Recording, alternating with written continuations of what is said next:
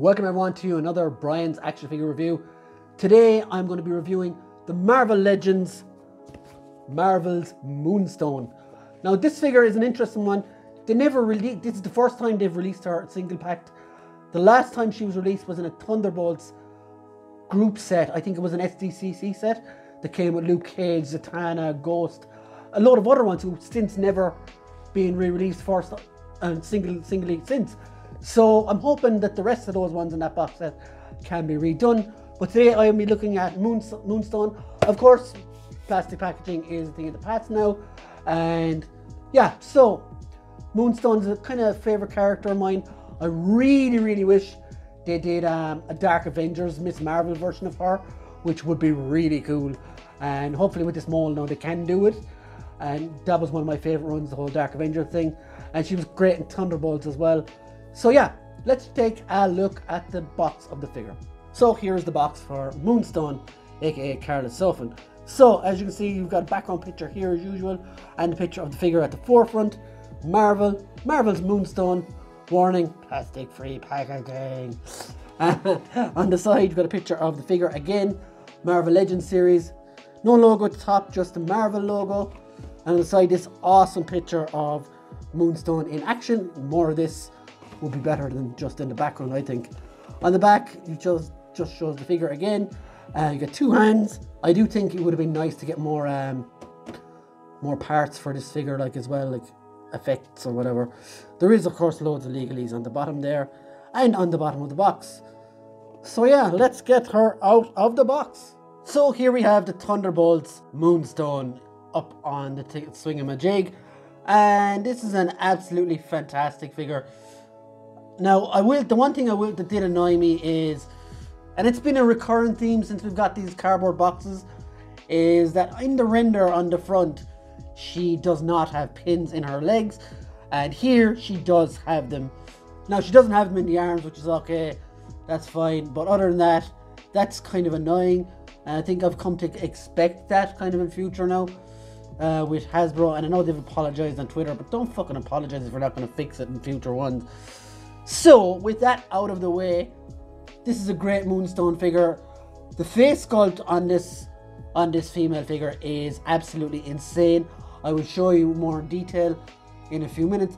But other than that, like the costume doesn't lend itself too much to a load of over designing or anything. It's fairly standard, and they've done it. They've done the costume well. Fair play, it's a fairly easy costume to do. But I'm surprised it took them this long to re-release her. Now I know she was part of the SDCC Thunderbolts box set. Maybe that's why. But yeah, this is a welcome re-release. So let's get her down and have a proper look. So first off in this review, I want to look at her accessories. Here are her accessories. Let's move on. No, I mean like she just comes with hands. No effects pieces or anything. Quite lazy, I will say. I think this is a Walgreens exclusive or something as well. So yeah, quite lazy, and this will probably be little bit more expensive as well. So yeah, they could have added more, like even the ones they've done before. But other than that, yeah, it's pretty annoying. As I said, there is pins on the legs, as you can see there. Not great, is it? She does have Thunderbolts insignia on her back, just above her bum. Up around here, she has the insignia on the front as well, a different one. And the costume is fairly standard. Basic is the word I would use. But I will say the one thing they really went to the moon on was that face sculpt is absolutely beautiful. You can see her blue eyes and everything, and her lips, and the mask looks really well. The blonde hair is done really well too. So there's nothing really, you can see how good that is. Excellent work from them on that. Articulation wise, the head will go all the way around. It does get trapped by her hair a little bit, but you can do it. You can get up and down movement on the head as well, left to right. No butterfly joints. She does have though bicep swivels and double jointed pinless elbows, which is really good. An upgrade on the previous figure. She does have swivel here. The legs go out this far, go up this far and back this far. and she can kick her own arse, which is good. So yeah, like this figure, she does of course have the ankle rockers as well. This figure is quite basic. There isn't a whole lot you can say.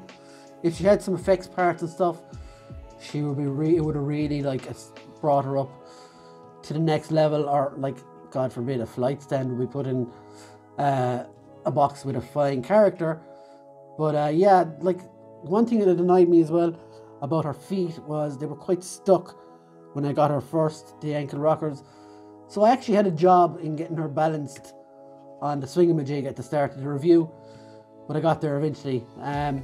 These hands now as well, I wanted to issue these.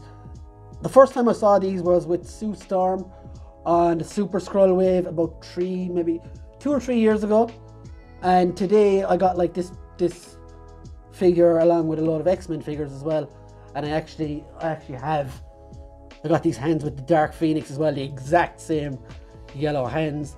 So yeah, like maybe guys, you could do something a bit more original with the hands. It's time to retire some of these old arm pieces and stuff as well, along with the effects as well. There's a lot of stuff that gets reused, and with the prices the way they are now, like a bit of reuse is fine, but they're taking the piss a little bit, I have to say. But yeah, anyway, Moonstone for me, this is a bit of a biased score because I've been waiting for her for a while. Gets an 8 for me. Other than that, she's quite basic, but like it's not the figure's fault because the character's outfit is quite basic. But they did a great job on the face sculpt, and that elevates it highly for me. So yeah, an 8, a low 8 I would say. Very happy to have her. Guys, if you're not a fan of the Thunderbolts, I probably wouldn't pick her up or anything like that. I do hope they do her in her Dark Avengers Miss Marvel outfit, or even in her Screaming Mimi outfit from the original Thunderbolts. That would be absolutely awesome. But until then guys, I hope you have a great day. Like, subscribe, comment, and we will see you on the next one. Thank you so much for watching. We'll see you again. Bye.